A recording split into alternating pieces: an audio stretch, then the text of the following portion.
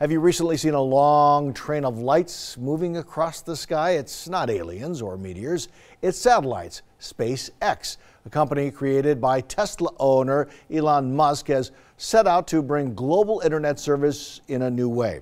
Idaho News 6 reporter Nicole Camarda learned more about what these satellites do and how you could see them in the sky tonight. 3, 2, 1, 0.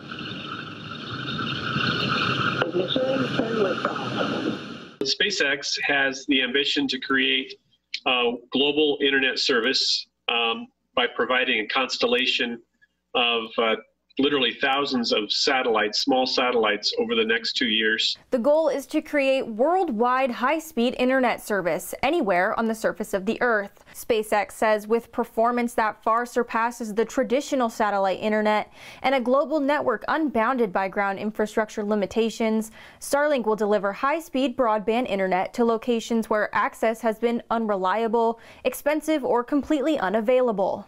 It's already being beta tested in northern Idaho earlier this month, out in the middle of the wilderness. There was a group that was able to receive 120 megabits per second downlink speed, which is really good. Each Starlink satellite weighs over 500 pounds and flies at a lower altitude than communication satellites. They are also visible to the human eye. SpaceX says this happens because the satellites are illuminated by the sun, but people or telescopes on the ground are in the dark. These conditions only happen for a fraction of Starlink's 90-minute orbit. There are 60 of them released in a row at one time, and they slowly spread out. So they're actually just traveling in a straight line.